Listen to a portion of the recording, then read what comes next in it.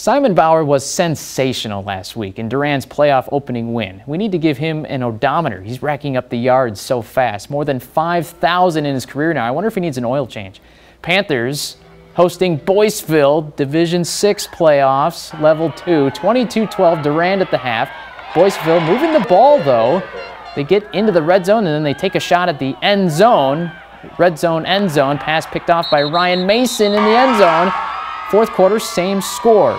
Durand needs a drive. Bauer delivers, following his blockers, dives for the pylon, but he's out just short of the goal line, so the next play, he rumbles in for 6. Panthers pull away to win it 38-19, and the Panthers will be home again next week.